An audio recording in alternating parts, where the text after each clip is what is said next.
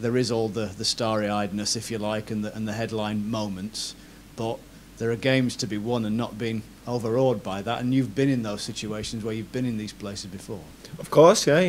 We're not just there for the ride. We want to cause a few upsets and do well ultimately. We want to stay in this division. We want to become a Premier League team, an established Premier League team, similar to what Bournemouth have done. So, we're not just here to just take a few photos at the big grounds and all that. We're here. That's been banned, hasn't it? Has it?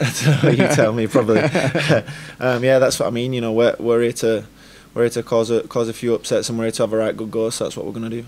And you mentioned the chase there. Yeah, from the outside looking in, it seemed as though this transfer went on for ages. I dare say it does with big money, but given the fact that Chris said, right, no, this is the guy we want, and was prepared to wait, does that mean something to you?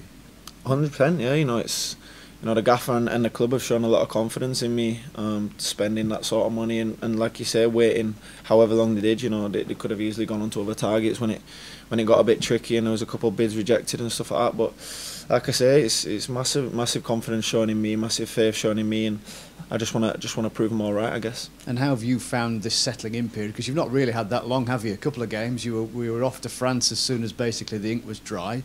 How's the last week been? Yeah, it's been really good. It's been exciting. It's been tough. Training's been tough. It's been hard, but it's good. My first training session was last Friday, and then, like you said, we flew out to France for the game on Saturday, and then a couple of days this week. So straight into it. The turnaround's been quick, but it's exciting. Like I said, can't wait to get going now. Do you feel any pressure at all being the club record signing? I know that's been broken several times this summer, but it is you now for the foreseeable future.